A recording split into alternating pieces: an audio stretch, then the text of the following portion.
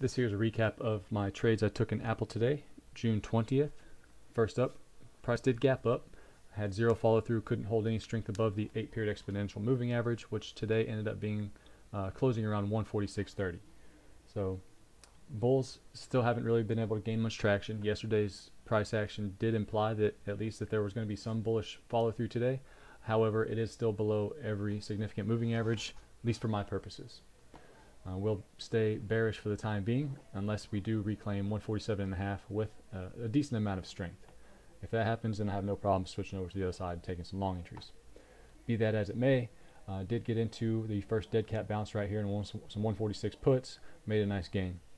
Took a little bit of an entry here, didn't let this candle here set up for me, didn't wait for a confirmation, and as soon as I got in, it rocketed right up on me, took me out for a small loss.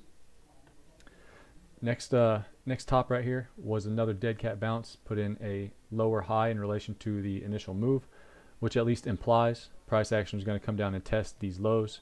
As it turns out, broke down through it and led to the price action we had the rest of the day.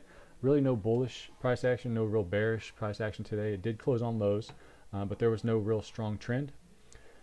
Later on in the day, a little bit after lunchtime, noticed the pattern forming on the 15-minute time frame, which is called a falling three pattern. Basically, it's a succession of strong moves down, 2 to 3 candles back up, and a strong move down, 2 to 3 more candles back up. Again, it's on the 15 minutes, so I will show that on a live chart here in a moment.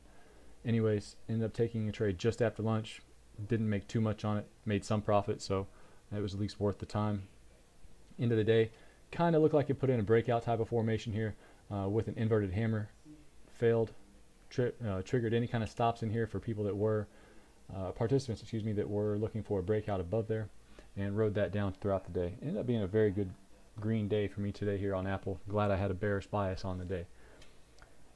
Now, the falling three method I'm referring to is a big move down, few candles up, big move down, few candles up, big move down, a few candles up, and so on and so forth. This is a bearish continuation pattern. It is not a reversal pattern. It remains to be seen if there's going to be any follow through tomorrow. We did close today and make a new low in relation to today's price action, so that in and of itself is at least a hint that there's still some bearish strength here. My plans going forward tomorrow, initially I'll be looking for a breakdown here below 145. I'll also be looking for resistance entry around 146 and another resistance entry up here around 146.90 to 147 area, just corresponding with today's opening price. If it does get up through all those, I'll still sit here and wait for 147.5 area, which corresponds to these previous two highs. Now onto the daily chart over here. It is in a bear flag pattern, which is not necessarily a reversal pattern, but it is a bearish continuation pattern. All it is a straight move down, a form of consolidation, and another breakdown. The bad thing is this pole is $13. Flags do have measured moves, and if this does continue to break down and gets any significant strength behind it, this measured move could potentially lead to a $13 move down from that breakdown point. Now that $13 can be subtracted from 147.5, 142, or wherever it's noticeable that price action does break down from. It's not an exact science on that. It's more of just a guideline to really look for where there may be some profit taking occurring. This will be my trade plan for Aapl going forward.